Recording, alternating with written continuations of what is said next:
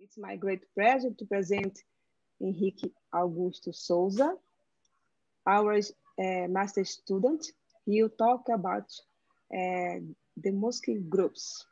So go ahead. Okay, hello everyone, good afternoon. Thank you, Professor Sheila, for the opportunity to talk here about the research of my master's dissertation under the advice of Professor Zapata. And I want to talk to everyone about Demushkin groups. So some properties of subgroups of Demushkin groups that I've been studying on recent research articles, and one particular result that I would like to present. So, okay, what my talk is going to be about. I'm going to talk about Demushkin groups, and later on the talk, I will give a precise definition. But before we start, I would like to give a general notion to everyone that you may think as Demushkin groups as the pro-p analogs of surface groups. So they are the dimension 2 equivalent of what you expect a surface group would be in the pro-p world. And they include pro-p completions of surface groups among the ranks. So nobody's at a loss to think of Demushkin groups as pro-p surface groups. That's a very important class of examples of Demushkin groups. And I would like to start giving a general notion on the types of questions I studied for Demushkin groups, and a bit on the historical developments of those questions, and then to focus on the specific results I would like to present. So the questions are all about generation of subgroups of Demushkin groups. So throughout this talk, my groups will, when I write G is always a pro-p group. This talk is solely concerned with pro-p groups. And I'm going to use this notation, D of G, for the minimal number of topological generators. So D of G is the minimal size of a generating set for a dense subgroup of G. So what type of questions was I interested in? Well, when you take two closed and finitely generated subgroups of a pro-p group G, you may ask a few things about them. One first natural question is whether they satisfy Howson's property. So is their intersection finitely generated or not? It is known that some classes of groups satisfy this, some classes don't. So it is a natural question to ask. The second question was whether or not they satisfy the Hanna Neumann inequality. So the inequality that I am showing here is the classical inequality, and it was trained later on further papers, where it was originally presented as this question. So does their intersection is finitely generated and the rank of the intersection satisfies this bound?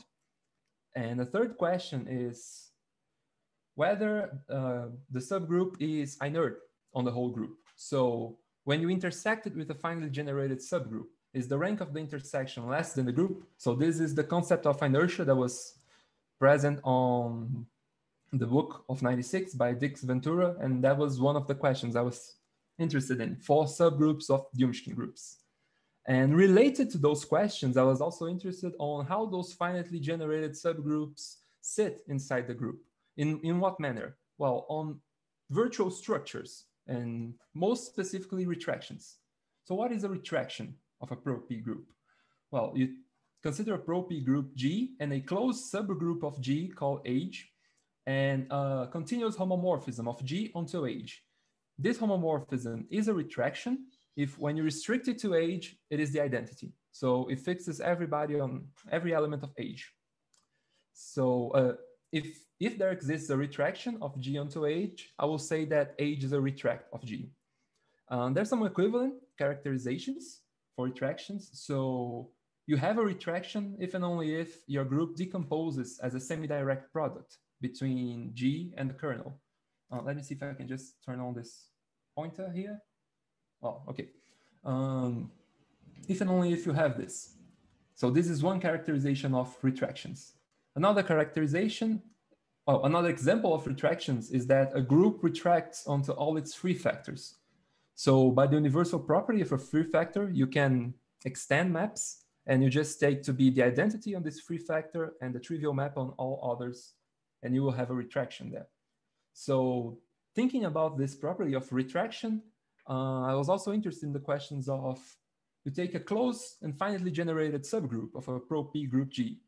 When does this group satisfy local retractions? So The local retraction asks for an open subgroup U of G such that U retracts to H. And thinking about these examples of free factors as retracts, we can also ask whether they have local free factors. So does the group G have an open subgroup U such as that H is a free factor of U? Again, there are some subgroups that satisfy this property, some groups that don't. You may think of free groups, surface groups as an example that satisfies local retractions but not local free factors. So these are natural questions to ask, and I was interested in what has been done for them among Demushkin groups. So how these questions have been studied throughout the years? Well, let me give a brief summary of the developments on these questions. First, for abstract groups, on 49, Marshall Hall proved that free groups, abstract free groups, satisfy the local free factors property. So groups with the local free factors property are also known as Hall groups or Marshall Hall groups. On 54, Howson proved that free groups have the finitely generated intersection property. So the intersection of finitely generated subgroups is again finitely generated. And this property is also became known as Howson's property. On 57, Hanna Neumann proved the following inequality for finitely generated subgroups of free groups, here all in everything on the abstract case. And she conjectured that you can remove the factor 2 here on the inequality. So the full inequality became known as the Hanna Neumann conjecture for free groups. And later on 78, Scott proved that surface groups satisfies local retractions. And on 96, Dix and Ventura proved the inertia of fixed point subgroups for some homomorphisms or injective endomorphisms of finitely generated free groups. So it was the first, they introduced the notion of inertia on that book, and it was the first class of subgroups to be studied. Then on 2011, there came the independent solutions by Friedman and Mineyev of the Hanna Neumann inequality for free groups. And on this year, Antolin and Jaikin proved for surface groups the full Hanna Neumann inequality, a strained version of it actually, the inertia for all retracts, and also a property called L2 Hall property, which I'm also going to define properly a bit more further on the talk. So this was what was known for abstract groups. And for pro-P groups, what was done? Well, on 82, Lubotsky proved that finitely generated free pro-P groups satisfies the Howson's property and the local free factors property. So local free factors is actually stronger than finite generated intersection property by Kurosh's theorem.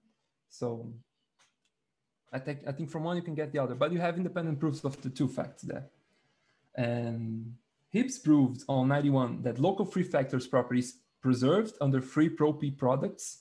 So if you take the free pro-P product of Marshall Hall pro-P groups, they're still Marshall Hall. And then on 2017, it was a very good year. So Shusterman and Zalesskii proved that non-solvable Demushkin group satisfies the Howson property and also the local retractions property. And they also gave a criterion, a classification for which pro-P groups satisfies the local free factor property in terms of a decomposition in elementary Marshall Hall groups. And on the same year, Jaikin proved the Hanna Neumann inequality for free pro-P groups. And on 2019, Jaikin and Shusterman extended the result of the Hanna Neumann inequality for free pro-P groups to non-solvable Demushkin groups. So there was this further development there. And this last topic, the Hanna Neumann inequality for non-solvable Demushkin groups, is actually one of the main theorems I would like to present on this talk. So what are the main results of this talk? Well, they talk about Demushkin groups, and I want to give an idea of the proof that most Demushkin groups satisfies the Hanna Neumann inequality. Here, most means non-solvable or trivially finite. In the case, finite Demushkin groups and non-solvable Demushkin groups. Those are the ones that satisfy the Hanna Neumann inequality. And using the techniques from that proof, I will also like to present how you can prove that all Demushkin groups satisfies inertia for retracts. So every retract of a Demushkin group is also inert on the group. So With this in mind, I'll need to give two definitions so I can properly state the theorems. I can state them formally. So first I'm going to define Demushkin groups and then the main object of the technique, which is L2 Betti numbers. So let's start with the definitions. I would like to give the precise definition of a Demushkin group, a few examples, and some of their properties.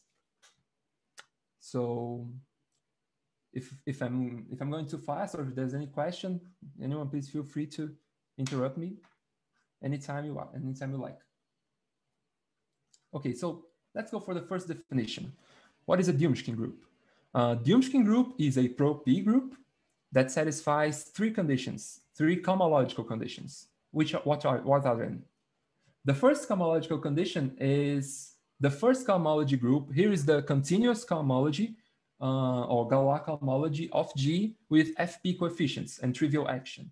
This cohomology needs to have finite dimension over FP, so it is an FP vector space. The second condition is that the second cohomology group must have dimension precisely 1. And the third definition is that the cup product between the first two cohomology groups must be a non-degenerate bilinear form. So this has a combinatorial interpretation because those groups codify the presentation of the group. So the first cohomology group having finite dimension means that the group is finitely generated. So all Demushkin groups are finitely generated pro-P groups. And the minimal number of generators is precisely this dimension of the first cohomology. The second cohomology group measures how many relations you must have among a minimal generating set. And the minimal number of relations is 1. So these groups are 1 related. And the cup product being non-degenerate means that in some sense, this relation is being controlled by the cup product. So if you understand how the cup product of two elements on the first cohomology group work, then you can deduce roughly how the presentation for this group would be.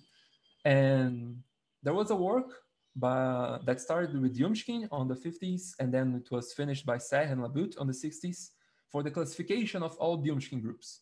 So using this, understanding this cup product was the key to classify their presentation, and there is a list of isomorphism classes of Demushkin groups that are completely classified by their presentations.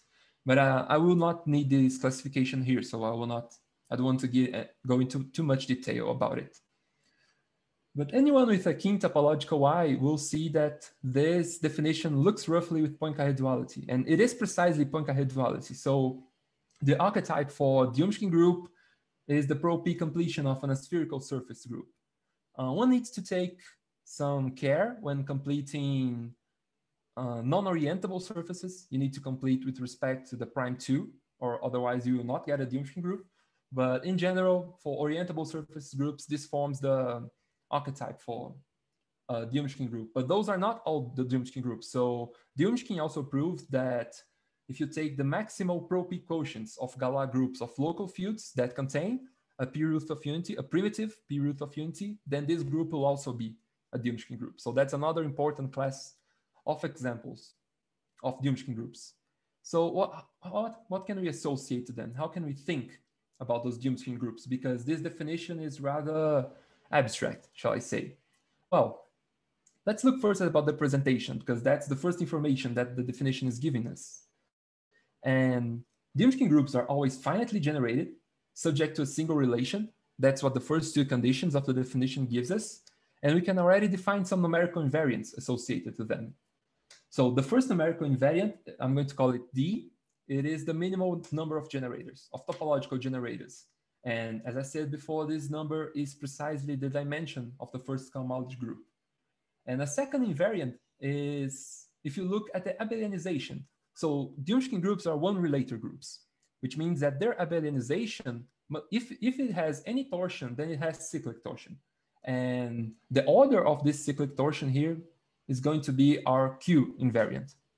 And this is almost sufficient to classify all Demushkin groups. If Q is not 2, then Demushkin proved that there is a single relation that classifies all those Demushkin groups in terms of D and Q. So those are very important invariants. And I'm not going to talk much about the Q invariant today, but it is a very important tool to understand and to work with those groups. So let me give a few examples of small Demushkin groups. So by small, I mean with few number of generators. If we take cyclic Demushkin groups or pro-cyclic Demushkin groups that are one generated, well, there's only one such Demushkin group, which is the cyclic group of order 2. And all of those characterizations are equivalent. So the only cyclic Demushkin group is the cyclic group of order 2, the finite cyclic group of order 2. And a Demushkin group is cyclic if and only if it is finite, if and only if it has torsion. So though this is the smallest Demushkin group and is the only finite Demushkin group. And this also gives us important information that all infinite Demushkin groups are torsion free. And if we look to Demushkin groups with at most 2 generators, those are precisely the solvable Demushkin groups. And I haven't included here, but those are also precisely the Demushkin groups that are p-adic analytic. And therefore, the only Demushkin groups of finite rank. So we have this characterization. And well, if you want to study subgroups of Demushkin groups, then you need some tool to control them. And for free groups, which I like to call their cousins, you have Schreier formulas. And this controls how the open subgroups of G work and how many generators they can have. And for Demushkin groups, you have a similar characterization. So if you look for Demushkin groups and you take open subgroups, every open subgroup of a Demushkin group is again a Demushkin group. And they satisfy a formula very similar to the Schreier formula for free groups. So the minimal number of generators of U minus 2 is index proportional to the minimal number of generators of G minus 2. And this gives us a lot of information. So making a comparison with surface groups, every finite index subgroup of a surface group is again a surface group, and the number of generators is controlled by the genus. There are a formula for the genus. And this is giving us the same, this Schreier formula plays the same role for Demushkin groups. So every subgroup of a Demushkin group is also going to be Demushkin, and you can control their number of generators. So this also gives us the information that if D of G is not 2, is bigger than 2, so if it is not a solvable Demushkin group, then the rank of its open subgroups grows linearly with the index. So in this sense, they look a lot like free groups. So their open subgroups keeps getting larger and larger and larger as you go down their chain. Okay, so we have a definition of Demushkin group and some examples. So with this, I can already state the strain and Hanna Neumann inequality that was proven by Shusterman and Jaikin on 2019. So what is the statement of the strain and Hanna Neumann inequality for Demushkin groups? So you take G, a non-solvable Demushkin group, so it is at least 3 generated, and you take H and K, two closed and finitely generated subgroups of G. Then you consider the set S. This set S is precisely representatives of their intersection of H and K up to conjugation. So this set of intersections that is not, the set of intersections that are not trivial is finite up to conjugation. And if we take this sum of the ranks of this intersection, the reduced ranks of this intersection, it is still less than the product of the reduced ranks of each subgroup. And well, this implies the classical inequality, because certainly, well, if the intersection is non-trivial, then we have the reduced rank of the intersection there with the trivial representant, x equals to 1. And the reason we ask for the Demushkin group on the statement to be non-solvable is that for infinite solvable Demushkin groups, this inequality never holds. So if the Demushkin group is finite, then you only have 2 subgroups, so you can check that this inequality always holds. But if it is a solvable subgroup, then you can always find 2 closed subgroups such that the set is infinite, the set S. And you can find 2 open subgroups such that the set S is finite, but the inequality does not hold. So the left-hand side is strictly bigger than the right-hand side. You can always do that for infinite solvable Demushkin groups. So we asked them for non-solvable Demushkin groups, what can be done? And the main ingredient to prove this inequality comes through L2 Betti numbers, which is the second definition of this talk. So what are L2 Betti numbers? So the definition here is a bit contrived, so bear with me for a while. We take M to be an FPG module. So I should write a bit about this. So FPG means the completed group algebra. My pen is failing me. So completed group algebra. And an FPG module is, well, don't fail me now. Oh, this must be the ugliest.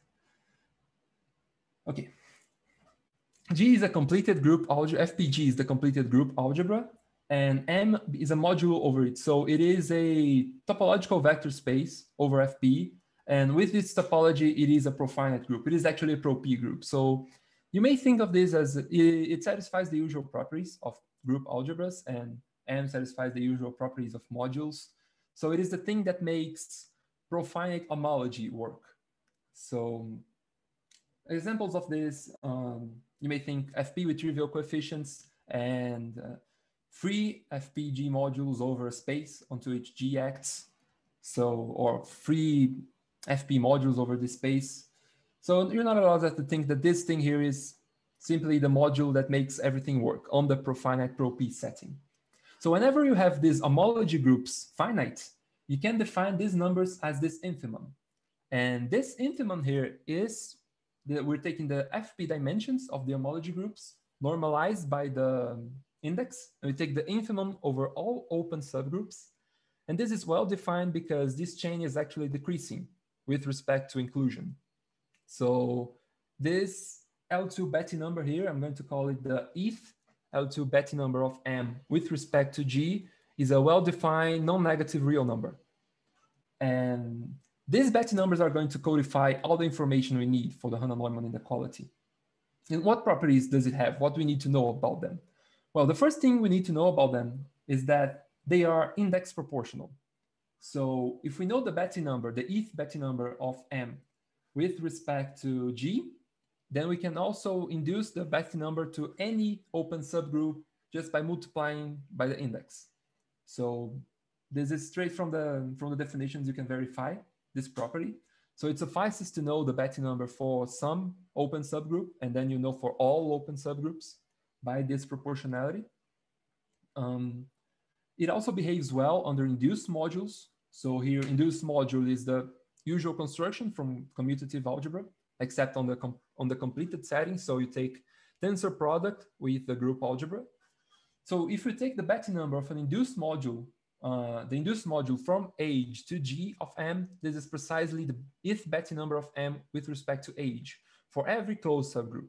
This always works. And this is a consequence of the Shapiro isomorphism for homology.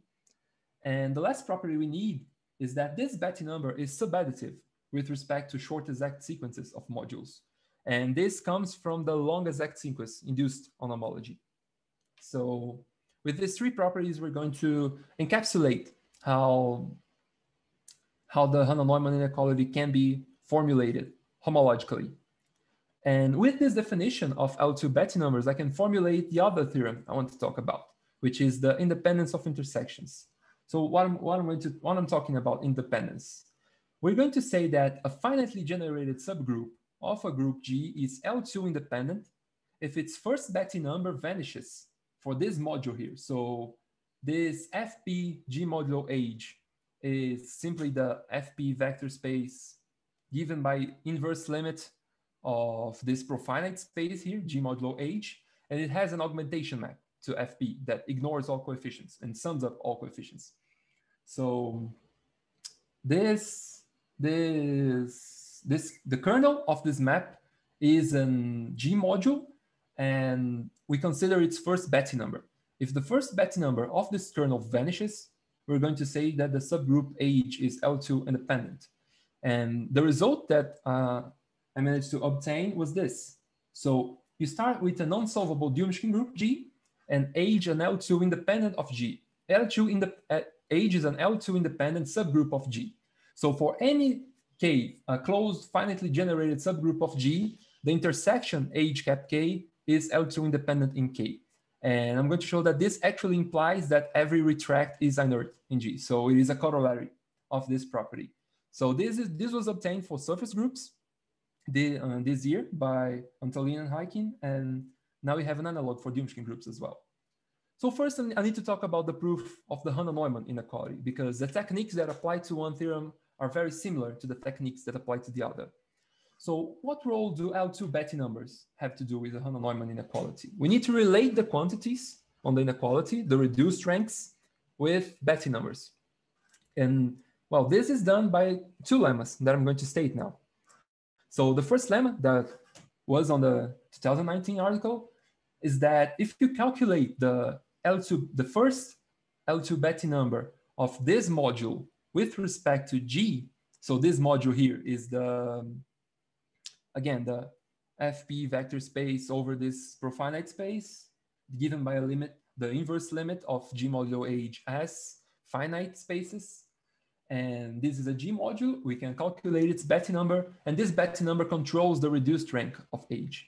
So this looks very much like the right-hand side of the Hanna Neumann inequality.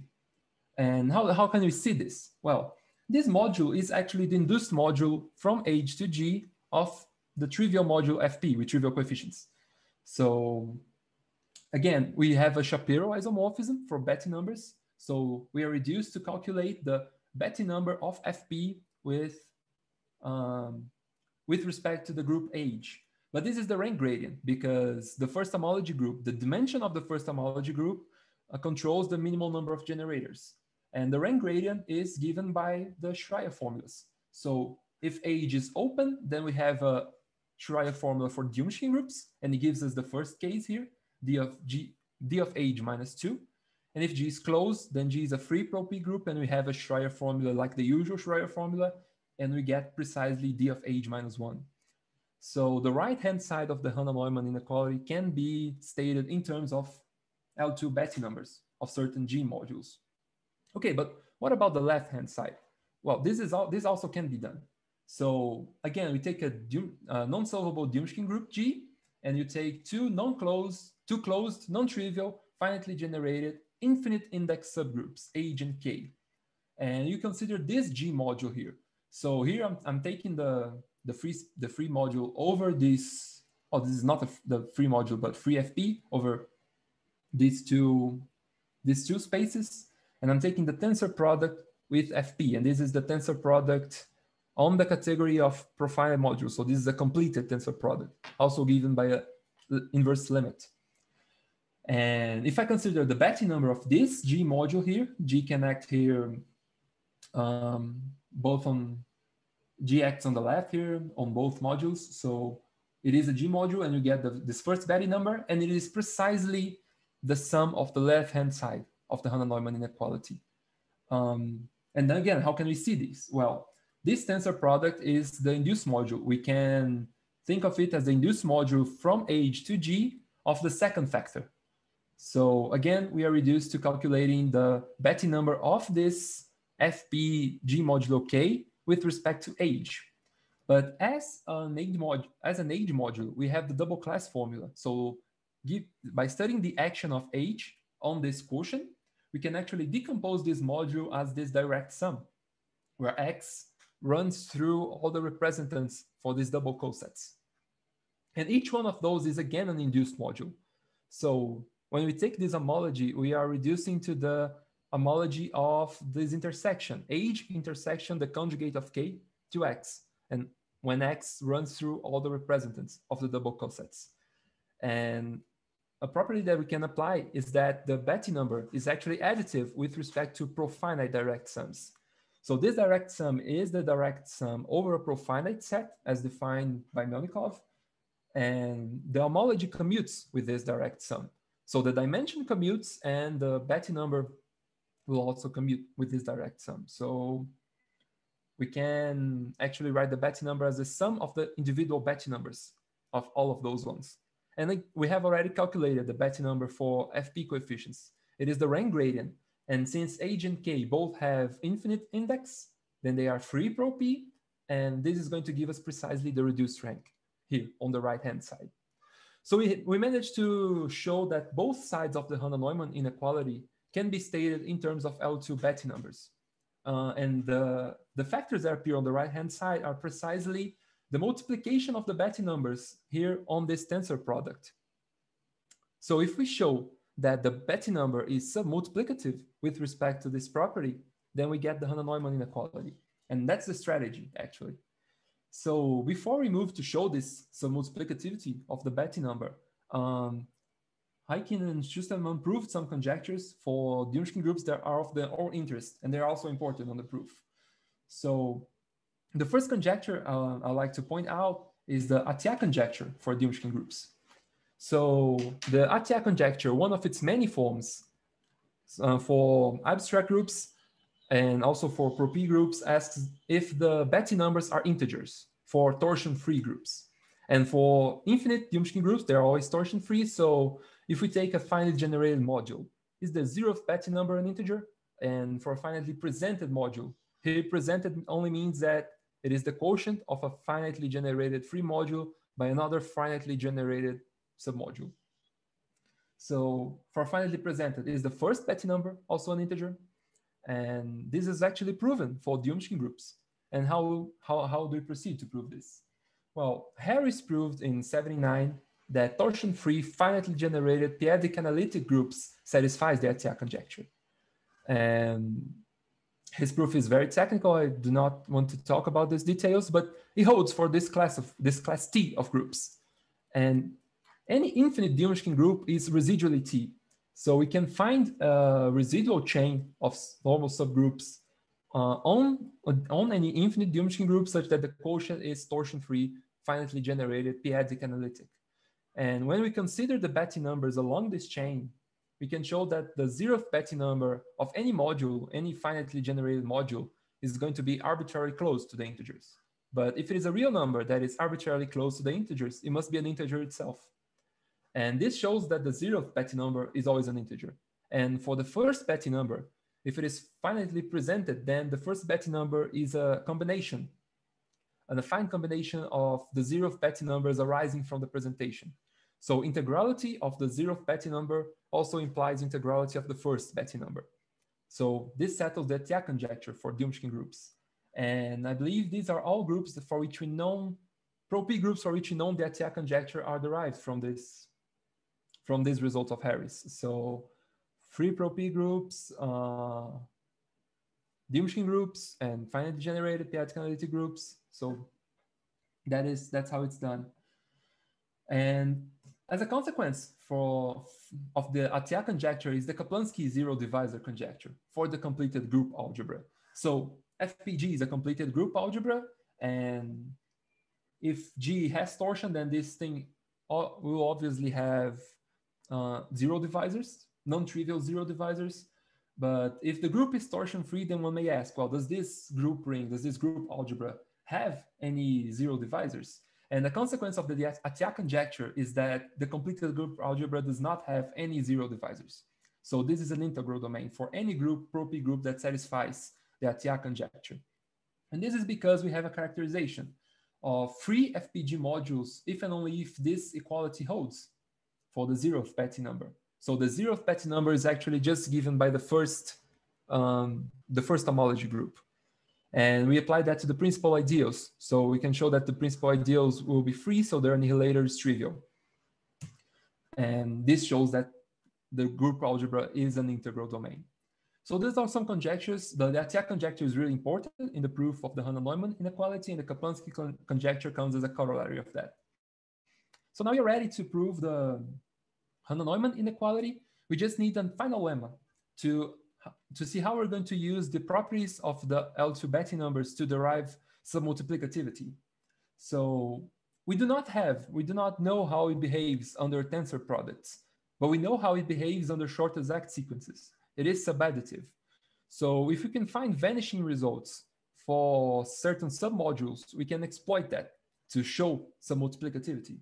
So the final lemma that was proven also on the paper of 2019 is that take G an infinite Demushkin group and H a closed finitely generated subgroup of G. So there was a typo here, I'm sorry.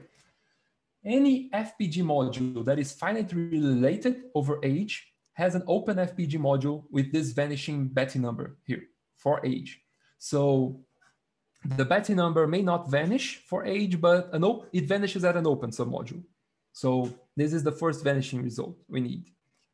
And the second vanishing result is that, well, for any closed finitely generated subgroup H, we consider again this G module, and it has an open submodule over an open subgroup U, such as that its codimension is controlled by the Betti number of the whole module, and its Betti number for U vanishes.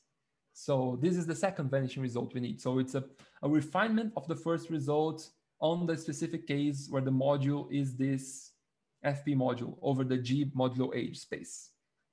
So, okay, we have the lemma, and now we can give an idea of the proof. How is it done?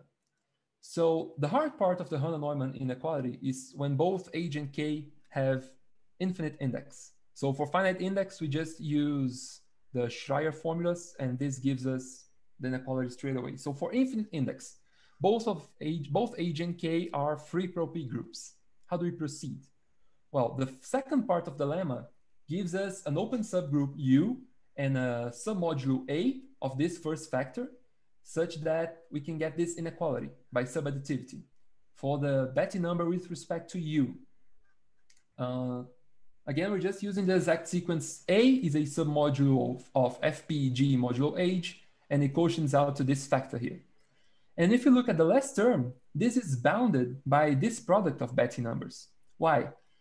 Because this if you consider this product here, FPG modulo H, quotient out by A, and a tensor product with FPG modulo K, this has a filtration, finite filtration for finitely many steps with the quotients given by the last factor, FPG modulo H, and the number of steps is at most this first Betti number, B1 of G, B1 of FPG modulo H with respect to G. This was on the lemma how we controlled the dimension, the codimension of the modulo A. So we just apply subadditivity a finite number of times, and we get this bound for the last term. And we wanted to show some multiplicativity. And here we have Betti numbers with respect to U. So if you multiply both sides of the inequality by the index, you get the original submultiplicativity result, and you get the original Hanna Neumann inequality. We just need to show that the first term vanishes. But then we apply the first part of the lemma to this first term. So we apply this first part of the lemma to get B, an open subgroup, such that we can limit this Betti number by this other sum. And both of these terms will vanish. Why?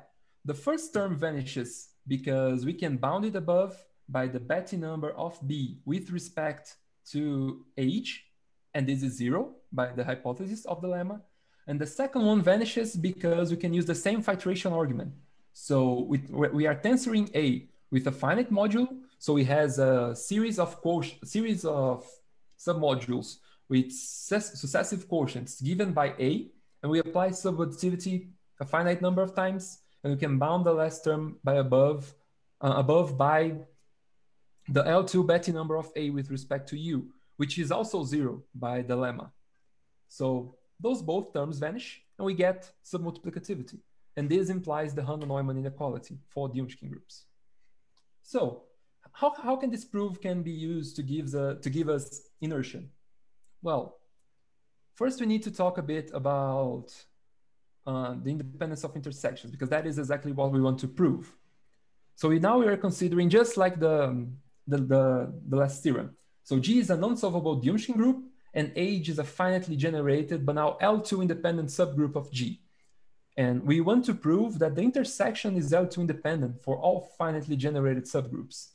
So if we recall the definition of L2 independent, it means that this kernel here, which I call N, the first L2 Betti number of N with respect to G is 0.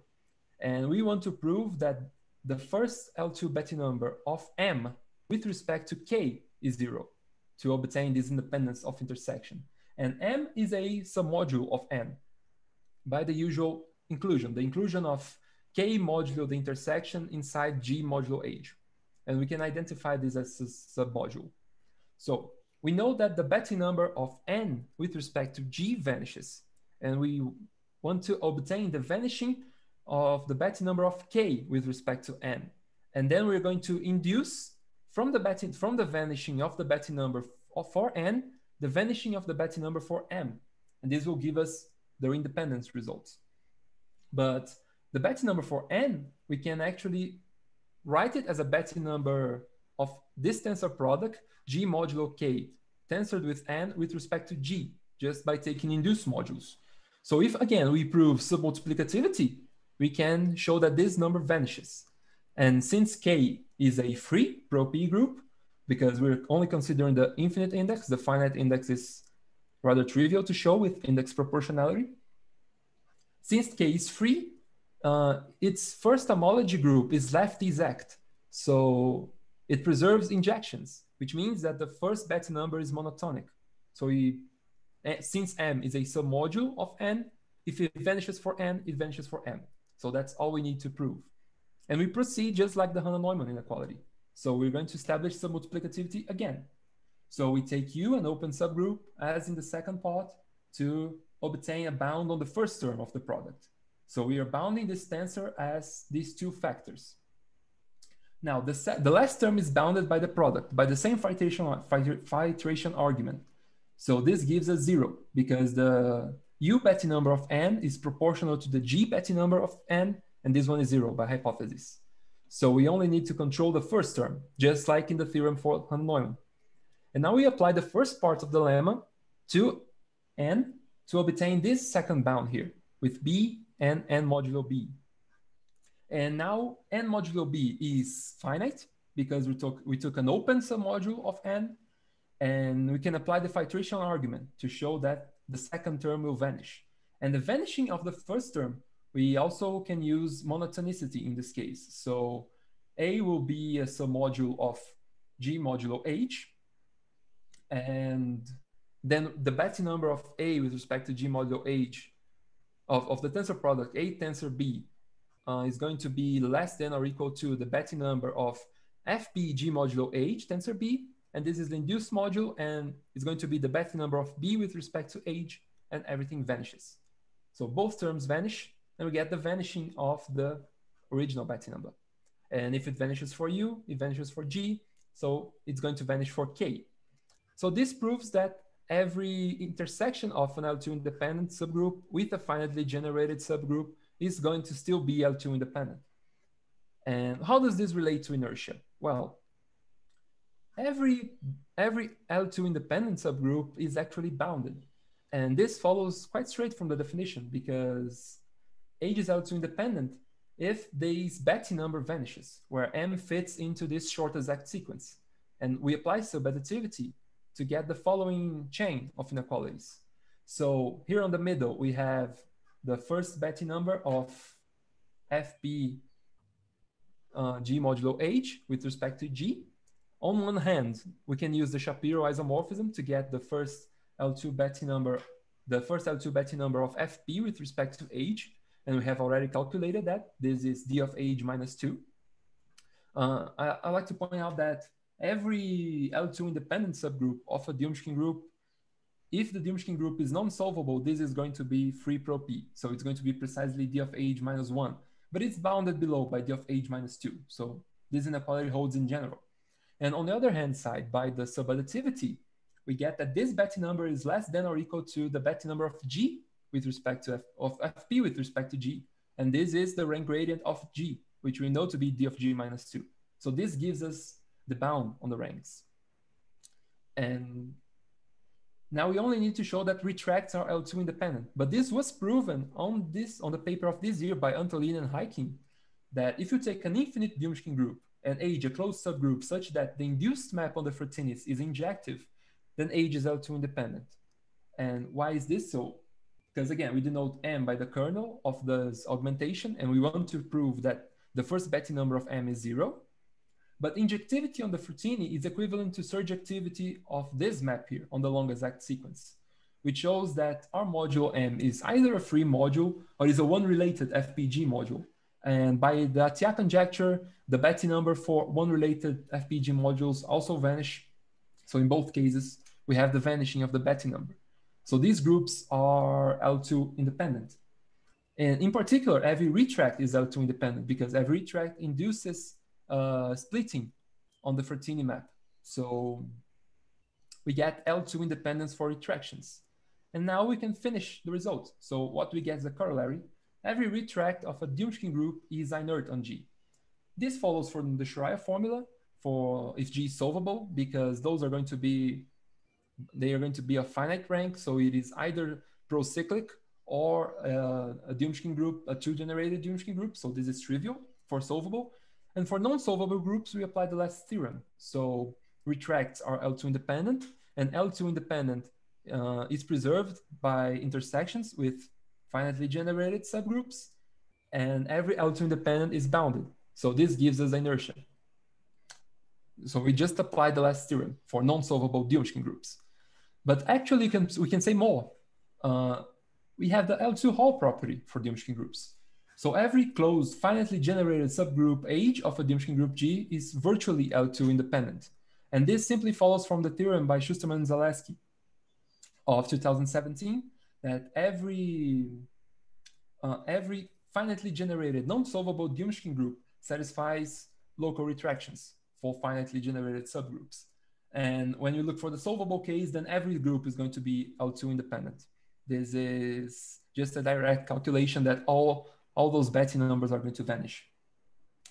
And this finishes what I would like to talk today. Just a remark is that no infinite Demushkin group satisfies the Marshall-Hall property. This was also on the paper by Shusterman and Zalesskii. So there's also another elementary proof of this fact, but they have classified all pro-P finitely generated groups that satisfies the local free factors property, and those do not include infinite Demushkin groups. But with the both corollary, you can recover the L2 version of this property. So L2 Hall and Marshall Hall are not directly related, but they share some properties. So there is something to cling on to. And that finishes what I would like to talk. Thank you very much. And please, if there is any questions, feel free to. Thanks for, let's thank to Henrique Souza, please. Switch the microphone, please. Now, if you have some question, please. Well, I have a question. Some questions? Yeah, I have a question. What about Bergman for Demushkin groups? Can you please give me the statement of Bergman? Suppose you have retract of Demushkin group, all right, and you have a subgroup H. Is H intersection R a retract of H? Oh, I do not know it straight away. I have not thought about it. Because if it is true, then this inertia follows trivially from this. Yes, it's going to be a retract and it follows trivially, sure. I do not know. I have not thought about this, but it may hold. So it may be possible to do this, but I do not know. In some sense, pro-P groups are better than abstract groups, and counterexample was for free groups, right? Were constructed for the subgroup which is not closed in the pro-P topology. I see. So for closed subgroups, it may still hold. Well, and for open as well, but I mean, yes. In fact, it suffices to check it for open subgroups. Because they're going to write them as an intersection, right? So yes, okay. Correct. Yes, I do not know straight away, but it might be possible. But we're going to look at the. Oh, I do not know how the proof for the abstract case works. If it can be directly translated for the Demushkin world. No, for abstract group it doesn't. But you see, for free pro-P groups, right, retracts are free factors, and therefore this is trivial. I mean, you just apply Kurush. But for Demushkin group, it might hold because pro P groups just better. Yes, I do not know straight away, but I'll think about it. And okay. No, I also have a remark. I don't think that for Cephas groups and Demushkin groups you should use Schreier formula for the rank formulas. I think for Cephas groups it is Hurwitz formula, right? And maybe it is even better to use Hurwitz than Schreier formula. But certainly when you say Schreier formula, it is just only for free groups or free profinite groups or for free pro P groups, but not for groups with some relators. Okay, I see. Understand. Thank you. Some other question, please. I have a question, but do you prove it before or after the presentation of UnB? It was actually on the day of the presentation. I don't know if everyone remembers, but I asked him this question, if it holds for Demushkin groups. Yes. Because of the I asked it. Yeah, so when he said, well, it probably holds, it should hold, then I sat down that night and tried to prove it. And good, very good. And could you prove something for free products of a finite number of the Demushkin groups in the same sense? So when we consider free products of Demushkin groups? Yeah.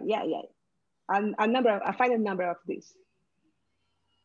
Well, so the question will be if we have retracts of a finite number of Demushkin group, of free products of Demushkin groups. Yes. Well, those retracts are going to be finitely generated, and for those subgroups, we do have a Kurush formula. So maybe by using the Kurush decomposition for them, might be possible.